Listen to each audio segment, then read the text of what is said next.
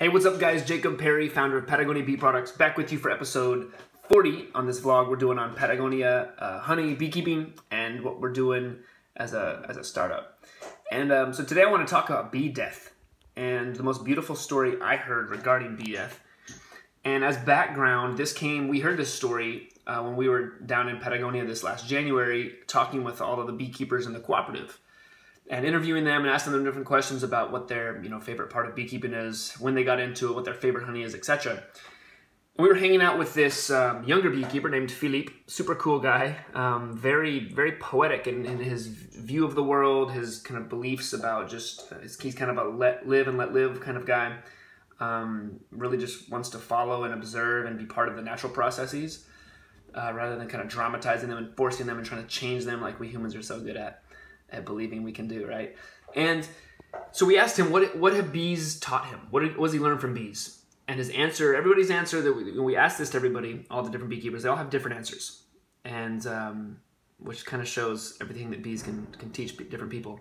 His answer was beautiful and poetic. I wanted to share it with you guys. He told us the story of when one day he was walking to the forest. He loves to observe the bees, go see where they're going, what flowers they're going to, what they're doing, what their activity is. And one day he stumbled across a bee in a flower. He came up and he saw a bee in a flower. He went a little bit closer and realized the bee was actually dead. And it hit him in that moment that this bee had chosen to go to its favorite flower to die. That was its moment. It left the hive, didn't want to be a burden to the colony. Bees are one of the eusocial animals, right? Meaning true social.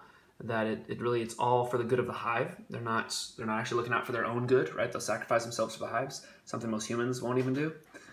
And that's what this bee had chosen to do, is to go to its favorite flower with its favorite scent, aroma, feel, color, the sweetest nectar. And that's where this bee chose to finish its life as part of the natural cycle that happens. It was time, and the bee went there to die and be away from the colony that was still buzzing with work and making honey and trying to keep the queen alive and the colony going.